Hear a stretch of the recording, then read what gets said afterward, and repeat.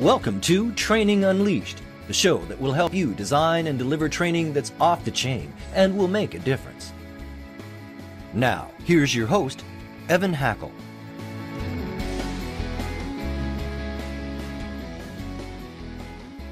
Hello, everyone, and welcome to another great edition of Training Unleashed. Today, we got a very interesting topic. We're going to talk about compliance. Now, before you hang up on me, okay, we're going to talk about how this is like super fun, unbelievably good for your business, and if you're in the training world, really important to get and understand. Because compliance is an area that training can have an incredible impact. You can show ROI. You can get dollars from management for compliance because there's an amazing return on investment. And, on top of that, you can save people from injuries, death, all those terrible things. So you're doing something pretty noble. So let's just say right now, compliance is an exciting topic we're all amazingly interested in. And actually, I am really looking forward to this because our guest, Steve Vincze, if I mispronounce this, Steve, help me, Trestle Consulting? Trestle Compliance. And so our guest, and I never get into bios because I like to get into the meat. So I'm not going to get into his bio other than to say, this guy knows compliance. He's worked in Congress on it, committees. He's a lawyer. He has litigated it. I mean, we're talking to a true expert in the area of compliance. So Steve, let me just start with like a really simple question. Why should compliance matter to anybody? Well, first of all, thank you, Evan. It's a real pleasure to be here with you and with your guests. I couldn't be more excited about compliance. I know that's counterintuitive, but why should compliance matter?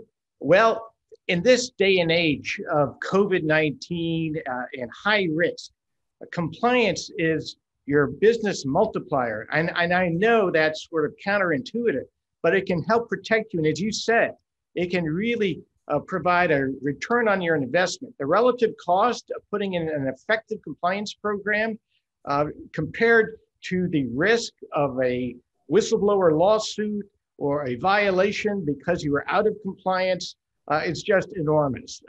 The benefits are just totally outweigh the potential risks. And so in this high risk world that we live in, a compliance program is a smart, sensible way to put in place smart, sensible controls that enhance and enable your business to compete and win, regardless of what that business is. Okay, Steve, let's have some fun because I said we're going to make this fun. Can you share an example of compliance gone wrong that's like cost a company a ton of money with, don't share their name. We don't need to embarrass the corporation, but just share like an instance of like, wow, if this company had only done these things, this would have never happened. And then this, or, share the horror story. Absolutely. Well, I'm sure. So I know the life sciences industry, pharmaceutical, biotech, med tech, backwards and forwards. I've been practicing in this field for over 20 years and more broadly in healthcare for 25. The one case that really comes to mind that I think all your viewers are very familiar with is the Theranos case, where Elizabeth Holmes, the sort of child genius from Stanford, founded this blood testing company with the concept that you can learn amazing things from just a pinprick of blood. Well, it sounded too good to be true, and guess what? It was. But she attracted incredible investors and members on her board, to include George Shultz, and the company took off. And she was, I believe, at one point, the wealthiest woman CEO in the world. But then it all came crashing down. Why? Well, there weren't controls in place to catch it, to catch the problem, to catch the smoke and mirrors, where employees, her fellow executives could have said, wait a second, this doesn't sound right. Wait a second, this really isn't working. Wait a second, where's the science to back this up? A compliance program is that kind of internal check and control that that helps visionaries. And again, we don't want to suggest that you shouldn't be a visionary trying to break through the ceiling, trying to change the world in a way that's revolutionary. Heck, that's in our DNA as Americans. We want to encourage that. And again, compliance can help you do that and still be successful. So that's a clear example where a compliance program, and I would add an ethics and compliance program, because it's not about just doing what's required. It's about doing what's right. And you need a team of professionals with wisdom to really discern that and make that call on each and every case. So Theranos could have been avoided, and investors could have saved billions of dollars had there been an effective ethics compliance program in place at the time. They put one in place later, but it was too little, too late. So when I listen to you, I hear two things. One, you literally were getting at, and one you didn't say, but I believe because of our pre-conversation is true, is there's two real key parts to this compliance program. One is the development of it and creating a methodology to make sure the company is ethical, the company has validated what it does. And then the other would be how to train people to be compliant and how to train people to raise their hand when they see problems so that they feel comfortable. So go ahead. Bingo. Yeah, you nailed it. We're all familiar with going through the airport, perhaps less so in the past year than ever before, but nevertheless, we know the adage, when you see something, say something, right? Yeah. Well, you have to recognize what you're looking at in order to be able to say, hey, wait a second, that could be a problem. You raise your hand and say something. Same thing internal to corporations and to any company. You need to know when you recognize a risk. And that's where training is perhaps the most important element. That's the glue that connects all of the structure of a compliance program, from the governance to policies, procedures, monitoring, all that stuff. It only makes sense if people get it, if they understand and hear through training why this is important. It's the why behind the what that training really explains. So, so some of our listeners are sitting here and listening to you and say, God, I could see that example company. That makes complete sense. Medical science, et cetera. But now let's kind of relate this, because a lot of our listeners are in franchising. You know, I own a franchise and it's in food or it's in fitness. Or, you know, I run a business and I'm a legal firm, which is something you know about. How do they develop compliance programs for their companies? Because, you know, it's food, you know, I get ServSafe certified. You know, is there more to it? Is it simple? Well, just to level set things, I'm a licensed attorney, but not a practicing attorney. We're a consulting company, so we don't provide legal advice, just to put that out there. Well, I just meant that you know what compliance issues would be for law firms, not that I get what you're saying. Thank you. Sure. But basically, any company, whether you're a law firm, whether you're a franchise for a fast food chain, whether you're a fitness company, whether you're privately owned, et cetera.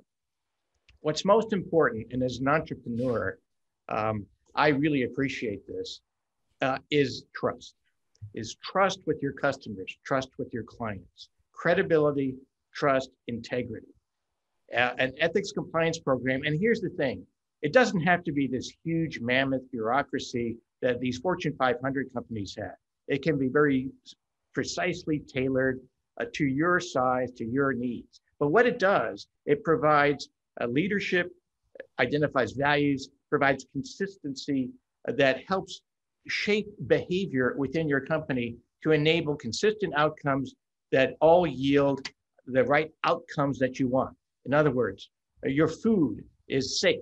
Your fitness equipment is safe. It's high quality, it's functioning, it works. Your legal advice is on target, it's well researched, it's accurate, it's correct. And your folks are trained that if they don't know something, they don't pretend they do. Again, it's all about delivering quality service, quality advice, quality products. So think of ethics and compliance as a quality mechanism that helps ensure that your customers know that when they work with you, they get quality every time. And your compliance program can help ensure that. I just want to point out to our listeners that Steve actually exhibited great compliance when I inferred that he was a lawyer, which he is, to be clear that he was giving consulting advice, not legal advice, because that's an example of good compliance, so that people would not misinterpret what he was saying. So I want to just acknowledge, because I noticed that. As I'm sitting here thinking about this, I think a lot of companies don't think about compliance. I think they just do. But I can think of a lot of our clients, so we work a lot with people in the massage industry. And, one of the things they think through is, okay, what are the things that are appropriate? What can a masseuse do? Where can they touch? Questions do they ask? What can the customer do that's acceptable? What can the customer do that's unacceptable? What you do when it's unacceptable?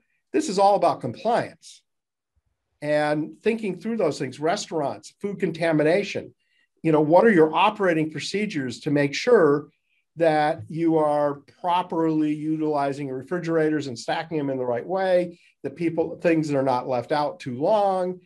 How do you notice and make sure that people are not getting food that can make them sick? It's really taking the filter of risk compliance and just running that filter through your entire business and making sure that you're really thinking through those things. Exactly, Evan. Well put. The way I like to think about compliance and the various elements of it is think of our country. We have a constitution, and it's at the center of our government. It sets the values of who we are as Americans. And from that flows statute and laws, which are like policies. So the Constitution is like a code of conduct for a company. The statutes and laws are like the policies for your company, and the regulations in government are like the SOPs, the standard operating procedures. If you think of it, and it's all a system of governance, of shaping and directing behavior within appropriate boundaries. That's really what it's about, whether it's in the government world or in a private company. And again, it doesn't have to be big and complicated, but it does have to be sincere and grounded in reality that helps produce action. It's, words are important, but at the end of the day, it's actions that count, and it's behavior. And it's really about connecting with people so that their hearts and minds understand the why behind the what of compliance. Why do we have to do it? And as every good salesperson knows, and I've learned this from working with some of the very best, is that for every customer, you need to answer the question, what's in it for me? Why should I listen to you? Why should I buy this product from you? What is the value that I will receive? And so you have to answer that question from a compliance program. And the answer is that it will, again, the relative risk that we face in this enormously ever complicated world we live in, it's hard to keep track of it. Really, no one person can. So you need some process, some system that does that to ensure you operate effectively to, again, keep winning that trust with your customer. Just as a quick way of remembering how I look at compliance, I look at it as winning with compliance. It's really about how you win in the marketplace by, again, unleashing the passion, the aggression of your sales team, of your own team, so that you know where the rocks, where the shoals, where the risks are, and you know how to avoid them, and that creates an advantage. So let's shift the subject, because I think we've done a really good job that companies need to really think about their risks, think about what's important, how to be compliant, what are their operating procedures. Now let's talk about the role of training. What is the role of the training department in compliance? Well, at the risk of getting a little technical, there are 7 elements that have been adopted as industry standards that have been issued from the Office of Inspector General for the Department of Health and Human Services. But more broadly, across industries, these 7 elements are well recognized by compliance professionals and lawyers. They're minimum elements. There's a fourth element that most compliance professionals recognize as the most important. It's the glue that holds everything together, and that's communications and training. Why is it the most important? Well, it's because, as I referenced earlier, at the end of the day, you can have all the words and rules and structure in place, but what matters most is what people do. What people do on the job when nobody's looking. And you have to connect with people. They need to embrace compliance. And so training is the vehicle where hopefully you inspire compliance. You don't force it down their throat, as we've seen in the whole COVID situation. That simply doesn't work, okay? So if you want the outcome that you're seeking is that people behave within certain boundaries and achieve certain goals to yield the business outcomes you want, then you need to connect with their hearts and minds and their senses. They need to feel your passion. They need to feel that you truly believe in what you're saying, and they should too. And that's really the most important role of training, because at the end of the day, no matter what levels people are, we're all human beings. We're all inherently flawed. We all have our senses. We all can get excited, some more than others. We all are rational beings. And so an effective trainer understands that, connects with their audience, understands the world as their audience sees it through their eyes, and then communicates the core messages, the key takeaways of that training, so that training will be remembered, that training will stick. And there you go. And that accomplishes the compliance program's purpose. So I love what you're saying. And essentially having a policy without training isn't effective because you're not really implementing the policy. And I love the idea of connecting with the value and the emotion. And a lot of times it's really about protecting people from harm or death. Could be protecting yourself, could be protecting a customer or a coworker. I want to, for just a second here, just elaborate on the economic value, because I think this is really important. If you teach workplace safety so that your employees don't get hurt at work as much, you are going to have a profound impact on your workman's comp insurance. So the company not only gets the benefit of people not getting hurt, reduces the difficulty of finding replacement workers for someone that is hurt, but they also get a huge economic benefit by reducing workman's comp costs. It's significant, it's real, true ROI that can be shown and proved. And I encourage people to work with their insurance agent to talk about what kinds of training they can do and what effect it would have, and to see the economic impact, because it's massive. The other thing that I think is important, and this is universal to the whole audience, is sexual harassment training. And this is an important topic because there's a requirement. And so there's part of the argument, and a very valid part, which is sexual harassment training is important because it's about the safety of people at work. It's about fairness, equity at work. That, for me, that is enough, right? That is a good thing. But from a company perspective, if there's a problem and you get sued, there's a thing called punitive damages, which I know you know a lot more about than I do. But essentially what happens is there is the actual harm, and then there is a penalty for the company for bad behavior. And the purpose of that penalty is to make it so harsh that the company will never do it again. But if the company can show that it was responsible, that it did the training, document that it did the training, and did the other procedures in terms of when people report things, and followed the standing operating procedures for it, the damages are going to be much less because they're not going to look at the company as reckless. But when the company is reckless, it's a different story. And I've talked a lot, so I'm going to let you maybe comment on what I just said. Well, Evan, you're absolutely right. And there are all kinds of returns on the investment of training, whether it's on sexual harassment or any other issue that you've mentioned. First and foremost, again, how that training is done is critical.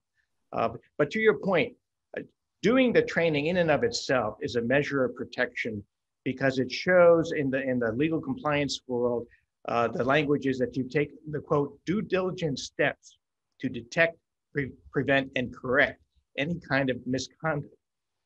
And you're abiding by the requirements to conduct sexual harassment training, for example, that's not optional.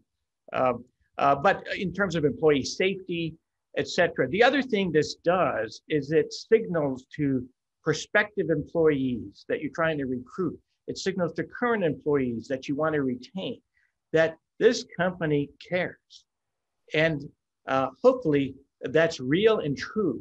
And whoever's presenting the training points that out. Hey, look, this company has invested scarce resources to bring this to you because this company is committed to its employees' health and safety, to following the law, to ensuring we have an harassment-free environment that respects people, that we follow that law in terms of equal employment opportunity and anti-discrimination. We treat all people with respect. Guess what? That person's going to be excited. They're going to be proud to be part of your team, and that'll translate into passion and performance. And so there's all kinds of returns in conducting effective training. Now, you can have ineffective training. As I referenced, the worst is if you just sort of, some presenter very blandly goes through some check marks and blah, blah, blah, and it's forgotten and therefore useless.